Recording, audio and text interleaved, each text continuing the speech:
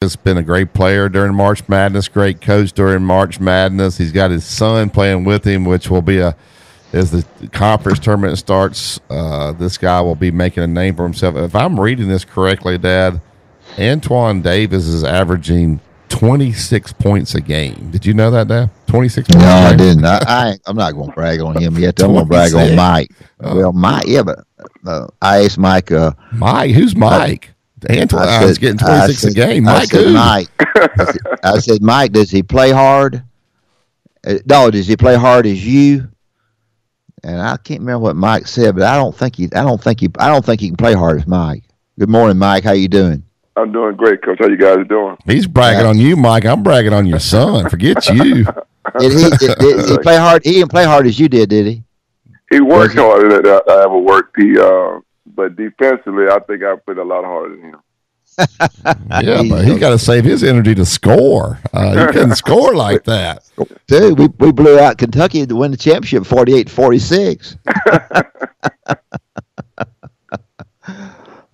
Tell me about this kid, Mike, and I know you're proud of him, but talk a little bit about him.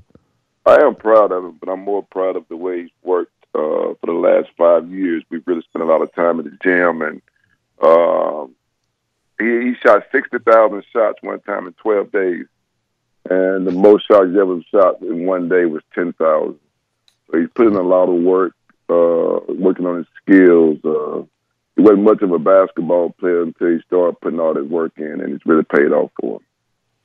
At what age, Mike, did you start him getting in there, taking? And I'm sure when you're saying he took shots, I mean he's taking quality game shots. He's not in there. A lot of kids go in the gym and shoot shots, but they're not game speed quality. When did you start taking him in there and working with him, doing those kind of things?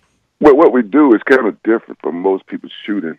I've read a lot of books about development and training and the true meaning of purpose. And what we did was we tried to master the end of his shot. So we spent a lot of time on the end of it, the very end, to where he couldn't do it wrong and he had the same shot every single time. So we started off just basically shooting thousands of shots right in the paint, not even outside the paint. And we never really focused on three-point shots. I just wanted his technique to be perfect. And spent a lot of time doing that. He broke his foot one time, and we end up, really focusing on his shooting so much, and that every shot he shoots, no matter what, I'm not sure if you've seen him play yet, but no matter where he shoots the ball from, is always the same. If he's off balance, it's the top of his shot, the end of his shot is always the same. So we started really focusing and doing it around the 9th or 10th grade. Wow. Was he going to Houston if you hadn't changed jobs? Well, he signed with Houston, but he was going to come play for me at Texas Southern. And once he got out of his Houston commitment, a lot of SEC schools and Big Ten schools started recruiting him because he could really shoot the basketball, but he could really dribble and handle the ball as well. But he wanted to play for me because of all the work that he's put in. How is that coaching your son? Are you enjoying that? Sometimes I think you got the perfect situation. Either your son needs to be the absolute best player on the team or the worst. Those ones that are in the middle, it's hard because everybody's complaining. But how is it getting to coach your son on a daily basis? It's great coaching because I know the work he's put in. We end up signing 10 players after August the 24th, and that's very difficult. They had predicted we would win one game. But I wish sometime that he was playing with, other guys. 'Cause I think the better players around him, the better he would be because he wouldn't have to do so much. He's only weighing like 150 pounds, and I know the schedule. The ball say 170, but he wished he weighed 170. He's like 150, and he's gained some weight since he's been here. But it's great coaching because I know the effort he gives every single day on the court. Yeah. Mike, you take a team that I think won one conference game last year, and I thought it took some guts to go up there, but you turned that thing around where you won 11 or 12 games. Talk a little bit about the league and the basketball up there in Detroit. Well, I knew he was coming with me, so no one knew that he could play. To be honest with you, other than the people in Houston and my close friends.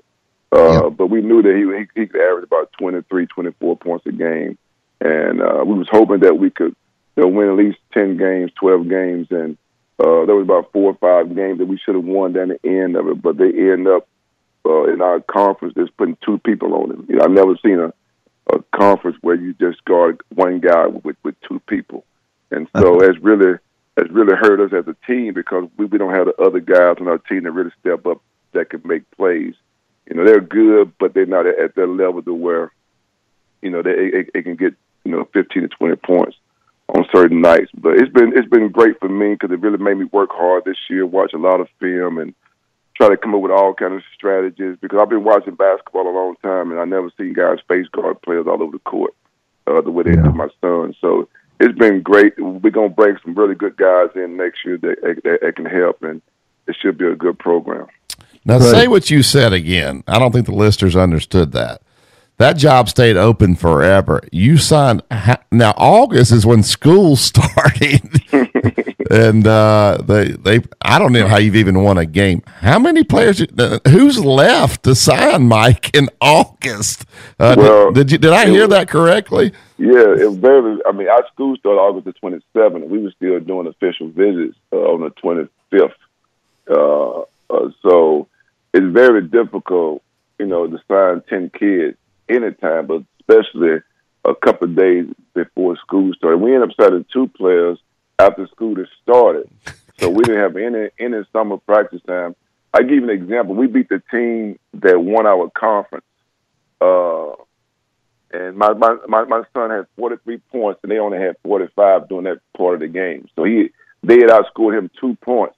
But once everybody figured out how he could really score the ball, they started putting 2 players on him. They started trapping every ball screen that he ran, and they started running and jumping him to get the ball out of his hands. And it's really forced out other players that, like I said, they're not bad players, but they're not scorers. And it was available late, and so it's very difficult for them to score a lot of points. And that's really cost us probably about 5 or 6 games. Just because of the way that they defended him. We started the conference off 5-1, and they started doubling and tripling. And sometimes it's like they have 2 guys on him, and I mean 2 guys. I don't mean one guy standing around. 2 guys are actually guarding him at one time. Wow. Where will you recruit for this coming year? I mean, you may have already signed some kids. What's your recruiting base now for the future? Well, I want to bring in 3 or 4 fifth-year guys, some older players that's been in college basketball with a lot of experience. I just feel like with his scoring ability, the way he scored the basketball, it's very difficult for like one guy to really guard him because he's worked so hard offensively. We do. I can share this with you. We do 100 possessions before we got here to Detroit, where he'll be on offense 100 straight times. And we have guys who guard him. We just go one-on-one every time for 100 straight possessions. And you do that 6 times a week. That's like 600 possessions in one-on-one.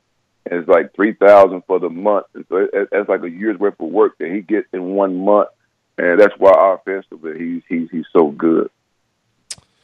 We're talking with Mike Davis. Mike, talk a little bit about the Horizon League. Northern Kentucky, I think, and Wright State tied at 13-5. Northern Kentucky, a lot of people here are familiar with John Brandon, who was here with Avery Johnson. Maybe just talk about his team and what he's done there. He's a good coach. He has a good team. His guys really play hard. They work hard. They've beaten us twice. Like I said, defensively, they've done some things to us. They have one really good player on their team. McDonald is like a 6'7" forward. He just probably got the best team in our league.